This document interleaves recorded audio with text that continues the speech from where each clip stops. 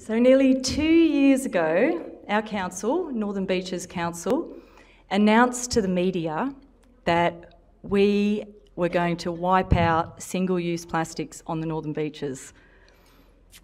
And our team, the Waste Education team, was handed this task. So we're here today to share with you about how we tackled this monumental task. So at the time, we were a newly amalgamated council made up of 3 councils. We had no single-use plastic policy, so we set to work straight away to develop this policy. And within, I think, about a week or 2, we had written our policy, so we're really pleased with that. Fortunately, one of our former councils did have a single-use plastic policy for events, so we were able to rework and adapt that policy. Now, as a result of our council's call to action, 2 policies were adopted in August 2017. So our single-use plastic policy, which is all about our council internally reducing plastics within our operations, as well as supporting our community and our business to do the same.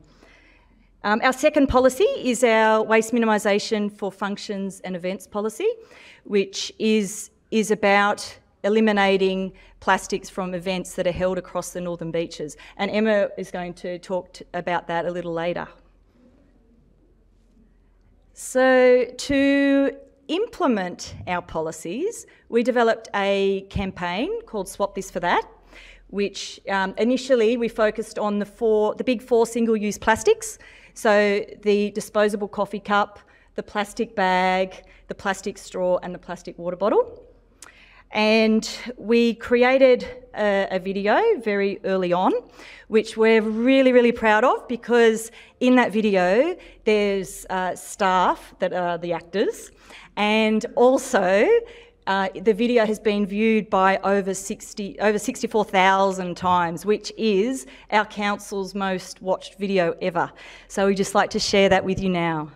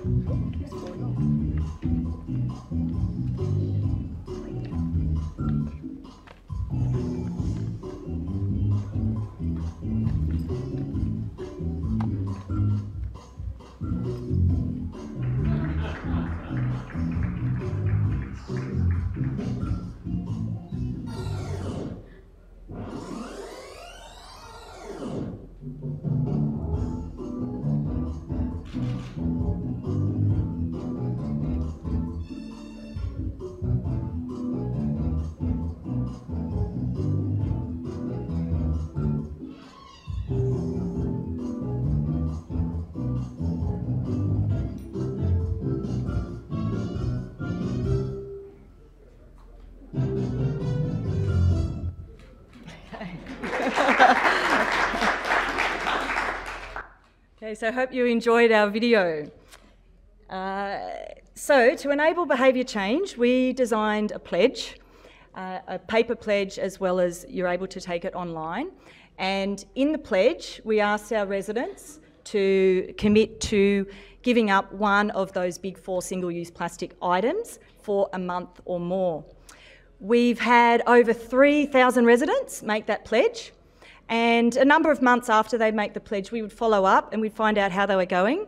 And of those people that responded, everyone said that they had kept their pledge. Many people said they went above and beyond that pledge. And we asked them to provide feedback. And an example we have is, I've taken this one step further and worked with my son's school to stop more plastic going to waste, including rehoming lost plastic lunchboxes. So we've had some great feedback from our community. Another component of our campaign, our Swap This for That campaign, is that we have images of our big 4 single-use plastic items and their sustainable alternatives on banners, on flags, at workshops, schools, different events, main roads, all across the Northern Beaches.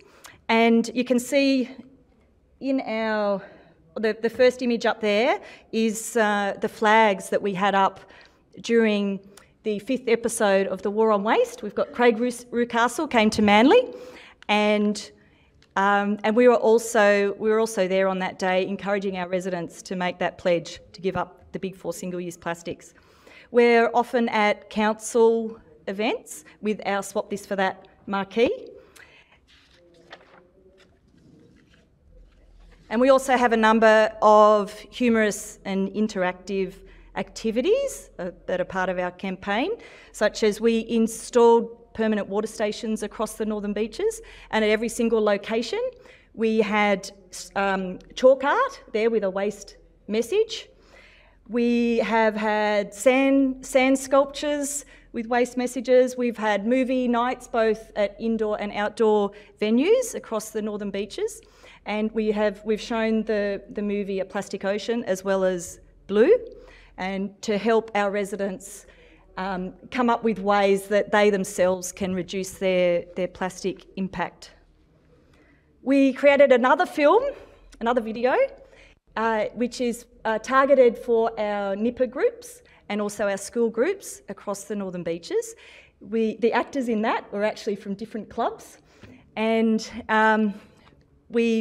so the focus of this video is to encourage those surf clubs to eliminate single-use plastics from their barbecues, and also for the school groups to eliminate or reduce their plastics in their school canteens. So the video goes for about 3.5 minutes, but we do have a social cut of it. It's a bit shorter, we'd like to share with you today.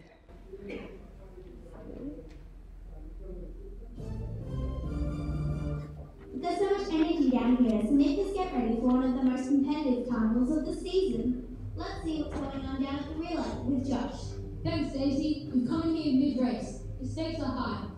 I don't know what's happened. DYS fumbled the batting, Newporter's taken the lead and won the race.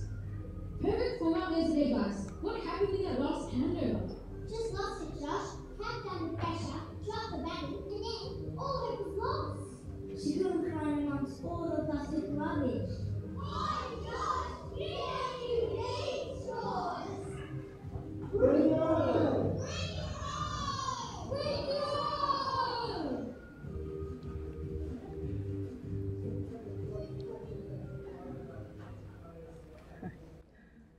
Okay, well, we hope you enjoyed our videos today. They're on our website if you'd like to watch them and share them with your networks would be great. A main focus area of our Swap This for That campaign is our internal operations and how we engage with our staff. Across our council, we have over 1,800 staff, and we have provided all our staff with a reusable keep cup to use when they're representing council and when they're out and about just in their everyday lives. Across our council, we have 26 plastic-free ambassadors. So they're in each and every business unit, and they're our champions of our single-use plastic policy.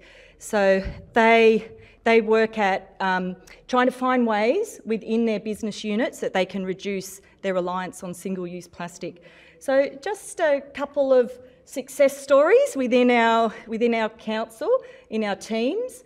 Our childcare centres previously were handing out plastic bags for all the kids with their soiled clothing, and we've now issued a reusable wet bag for each child, and so that's eliminated that use of those plastic bags. Another example is our Parks and Reserves team. Every time that they were laying out new turf or grass to our parks and reserves and sports fields, they would use a product that had a plastic mesh across the bottom of it. So that's just left in the soil. So they have found a alternative to that we no longer have that plastic issue when they're rolling out their turf, which is really great. Every month we have a special staff induction day, and representatives from our team present to our new staff about our single-use plastic policy, and we do issue every new staff member also with a reusable keep cup and a reusable water bottle. And again, we encourage them to use those reusable items, definitely when they're representing council out and when they're out and about, just in their everyday. So in the last year, we're looking beyond the big four single-use plastics. We have created a brochure about how to have a single-use plastic-free party, and our target market is all of our people that book council venues, and so that's been well received. Last Plastic Free July, we ran 14 beeswax wrap making workshops, and they were so popular that they just booked out really quickly. So we developed a video, and it's a 1-minute video, how to make your own beeswax wrap, which is available on our website if you'd like to see it. We are also actively working with our businesses across the Northern Beaches to help them reduce their reliance on single-use plastics. We have appointed 2 full-time staff members, which have been working on a plan, a strategy for this to be very effective, and that starts next month. They're actually going to launch it next month, so we're really excited about that. And just finally, we at the end of last year, at the Keep Australia Beautiful New South Wales Awards, our Swap This for That campaign won the Environmental Communications Award, so we were just thrilled to bits about that. Yeah. So I'd like to hand over now to Emma, who will talk about our waste minimisation for functions and events policy. Thanks, Cathryn. So this policy was one of the 2 that we started out with, so we're given the task of wiping out single-use plastics. Pretty straightforward task. So we've got the 2 policies, and I'm going to talk about the second one, which is in relation to events. So why did we bother with an events waste policy? Well, we have a lot of events. We've got about 1,300 of those are major events. And this policy applies to all events held on public land. That's both council-run events and privately run events. And we know that events can generate a lot of single-use plastic. And because we have control of the approval process, we were able to have discussions with event owners, event organisers, and assist them with meeting a set of guidelines that we developed. So we set the policy first, and then we developed guidelines, and within those guidelines was sort of an explanation of why we're doing this policy, what the environmental concerns are, so people understood where we were coming from, and also a template waste management plan that guided the event organisers through sort of assessing how much waste was likely to be generated from the event, what the waste types were, what the amount of bins that they might need were, etc. So as part of our policy of no single-use plastic, that applies to all plastic packaging, right down to tomato sauce sachets and sushi fish. We don't allow that. In addition to that, we don't allow bottled water or balloons. So balloons are another focus area for our council. And I suppose Cathryn and I were reflecting before on some of the earlier presenters, saying, you know, people have to pay attention, and it just made us appreciate as how our council are paying attention, and we are giving these tasks to do, which can be a bit of a burden at the time, but it's fantastic that we have the opportunity to have that support coming from the top to implement these policies. So was it all smooth sailing? Well, no, we got pushback, of course. Some people were on board and already ready to go, and others, including our own events team, were resistant to the changes. So again, it was just about working with people, talking to them, reassuring them. A lot of people were, might have been running the same event for 15 years. They've done it in a certain way, and they don't want to change their formula. And one of the areas of greatest concern was in regard to plastic water bottles. So especially events such as fun runs, it's always like the really feel-good charity walkathons that you sort of have to have these hard discussions with and you feel a little guilty. But I think, and concerns from our own our own events team, in relation to large events such as Australia Day, where it's peak summer, and the concern is about hydration and access to water, and yeah, there's just a bit of fear that we've come across in relation to that. So we invested, with help from the EPA's funding, in portable water stations. So we've bought 14 of these. There, you can see them there. You can link them up, or you can have them separately. They hook up to taps, and there's bubblers, and then stations where you can refill your water bottles. And part of the conversation that we're having is, just let your people know, bring their own water bottle. Most people are pretty accustomed to that nowadays. An example of a big popular event, as you can see from those photos, that attracts thousands of people to Manly is the Whistler Surf Pro.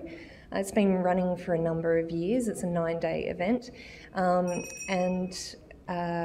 Yeah, we were able, through the use of the water fountains, to divert over 6,000 water bottles from that event. Another example of a success story, Avalon Market Day, our largest market day on the beaches, 40,000 visitors, 400 stallholders. They were really on board with Council's policy, and out of those stallholders, we had 10 stalls that had minor non-compliance issues with our policy. In 2017, we did a litter audit. This is prior to the implementation of the policy, and you can see the results of the litter that we collected. Most of that was single-use plastics, compared to the following year after the changes had come into place, showing the only thing that had changed was the introduction of the policy, and you can see the immediate impact of that. So in summary, we've got Swap This for That umbrella program. We're working with our community, with our stalls, with our pledges, with our own internal staff and internal operations, our event management plan, and our soon-to-be-launched business program. So I hope you can take one or a few of those and make them your own, and set about tackling single-use plastics where you live and work.